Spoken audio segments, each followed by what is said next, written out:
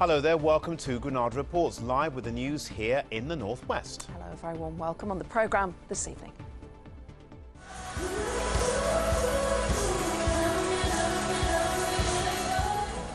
Thank you, Ariana. The pop star who stood by the victims of the Arena terror attack is made an honorary citizen of Manchester. For the family she helped, it's only right.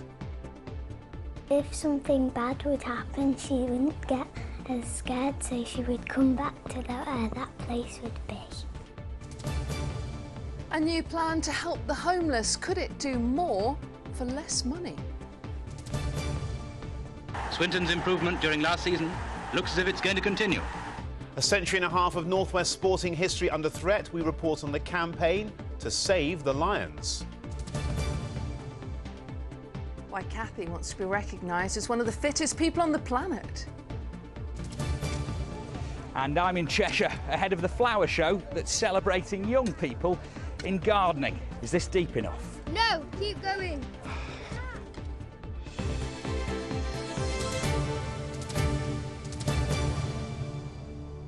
We're not sure Adam's ever done any gardening before, but stay with us for that. Yeah, first though, to that emotional meeting in Manchester, at which the city said a big thank you to pop star Ariana Grande. It was her concert that was targeted, of course, by a suicide bomber in May. And as the council leader put it today, you would understand that she never wanted to see this place again. Instead, as we know, she returned for that incredible One Love gig to raise millions for the families of those who died and for those who were injured. Well, today the council decided to make the American singer Manchester's first honorary citizen, and there wasn't a dry eye in the house, as our correspondent Rob Smith reports.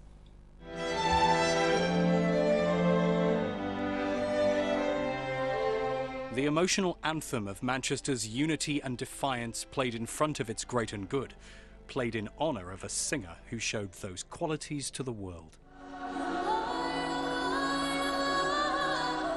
Ariana Grande brought the city together after the Arena bombing, raising millions of pounds to help those affected. Today, Manchester's leaders voted to make her an honorary citizen. I'll now put to the motion to the vote. Those in favour say aye. Aye. I believe that was unanimous. Away from the cameras, victims' families watched the vote go through. A tearful moment for those who made it happen. It's the first council meeting we've had since May the 22nd, and it was our chance to show our respects for, our sympathy for the families of the people murdered. And how important to honour that young woman, that remarkable young woman? Well, I think we ought to look afresh at how we do honour people who make an exceptional contribution to the life of the city. I think it would have been understandable if Ariana Grande said she never wanted to come to Manchester again. Instead, she did the opposite.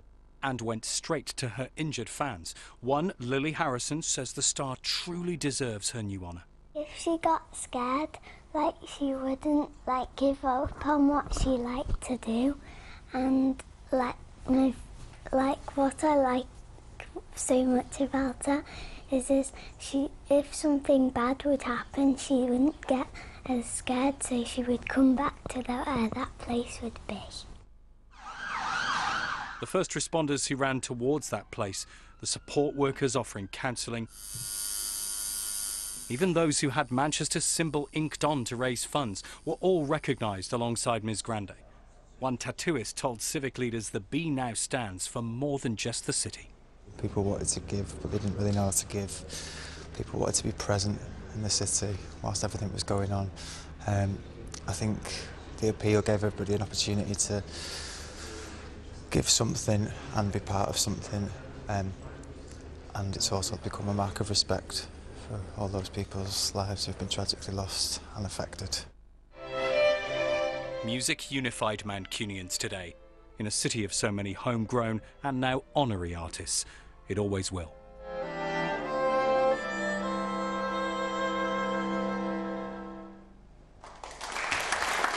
Rob Smith, ITV News. Yeah, a very emotional day for the council. Well, moving on tonight, plans to overhaul a system which some say fails some of our most vulnerable homeless people.